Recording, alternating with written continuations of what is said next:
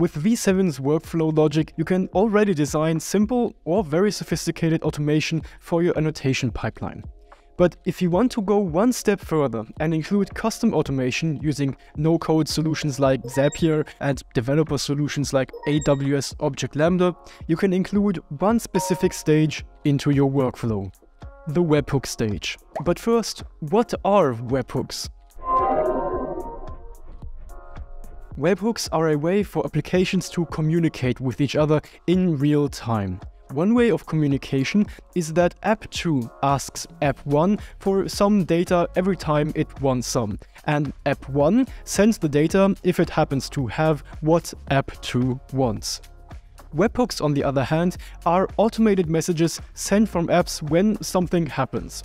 Those messages or payloads can be anything that the receiving end is expecting and knows how to work with. In this case, App 1 simply needs to know where to send the message.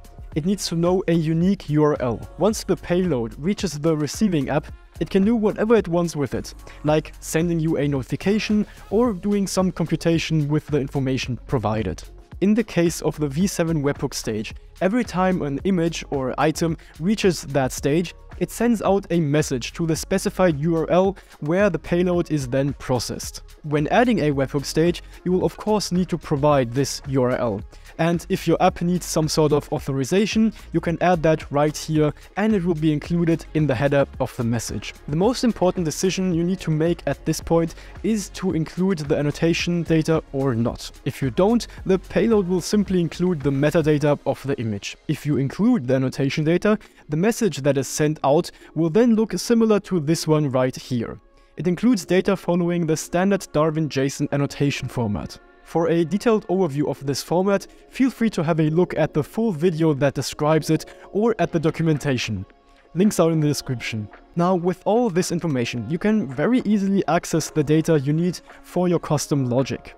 The payload includes metadata of the item, and, as mentioned, if selected, the annotation data including information on the annotators, tags, and more. We here, for instance, have a line annotation with the label traffic boundary line created by Kevin Chang. And we then also have a bounding box for a vehicle. Using the webhook stage that sends out this information, you can, for example, easily use Zapier to search for certain tags, or write custom functions in AWS Object Lambda to do more complex computations. Let's have one more detailed look at how the data would flow through a workflow. Okay, let's start by creating a new workflow. Now, to this simple workflow, let's go ahead and add our webhook stage. To connect the webhook stage to our workflow, let's go ahead and connect it first to our annotation stage and then to our review stage.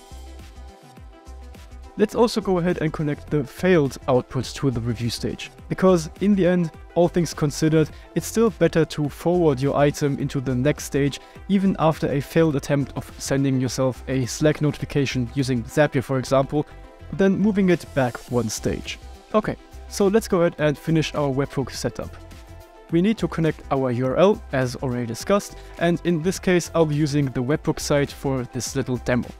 In your case, if you need a authorization, again, you can here add your key for that. Okay, so let's have a brief look at how the data would flow through this workflow. In the beginning, we have our data in this dataset stage, if we had connected a dataset. If we then proceed to the next stage, our data or images, for example, would go into the annotation stage. We here can add labels and tags, and once we proceed into the next stage, our images would come to the webhook stage. Here our images will automatically be sent to the URL that we have provided.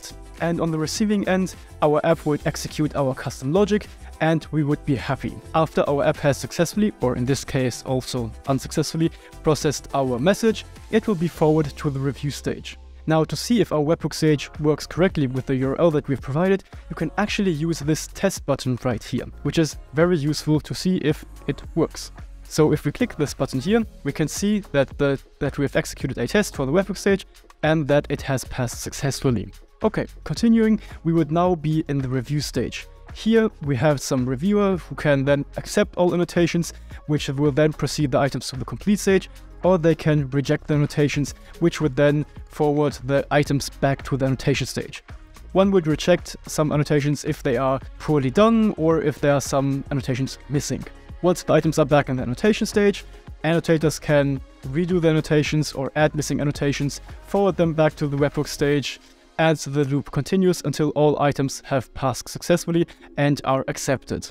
And with those webhooks, you can implement any logic that you need for your specific case. For example, let's say you want to compute the area of an annotation or just count the number of pixels.